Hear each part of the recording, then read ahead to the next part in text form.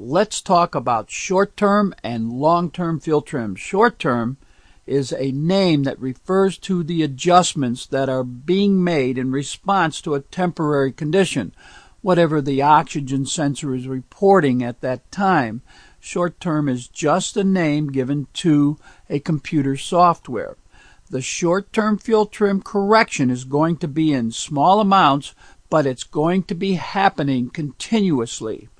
When the short-term moves too far in one direction, adding fuel or subtracting fuel, or it stays too long in any one correction direction, meaning it's adding or subtracting fuel, that is what drives long-term fuel trim to move. When we look at this graph at the top, the short-term fuel trim is shifting from normal. That means the oxygen sensor reported lean. In this case, the short term is commanding additional fuel to correct for that lean condition.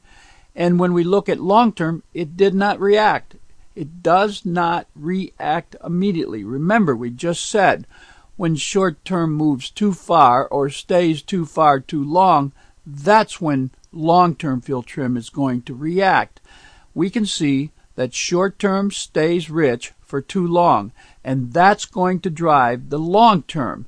That's going to drive the long term to make its correction, and that's after short term stayed too far too long. Now the short term begins to move back towards zero because long term took over and added the additional fuel.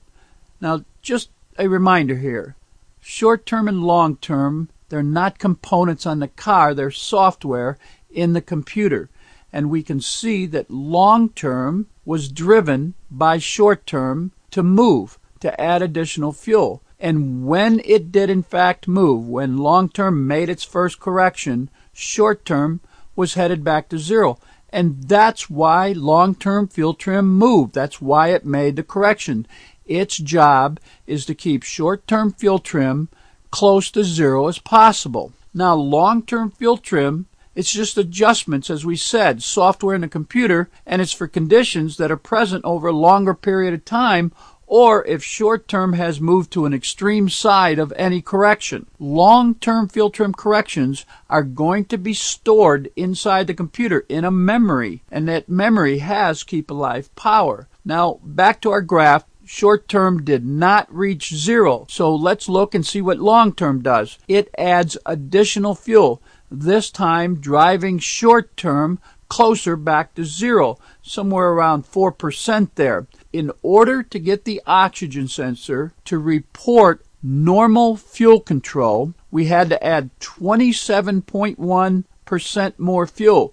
The 4.6 from short term, the 22.5 from the long term. And this all started with an oxygen sensor reporting too lean. And of course, short term moved, long term moved. And when the correction was made, what is the correction? The correction is when the oxygen sensor reports the correct air-fuel mixture, they both stop. Now, long term is going to store this in memory. It's going to take that 22.5, not that 27.1. It's going to take that 22.5 and write it in memory.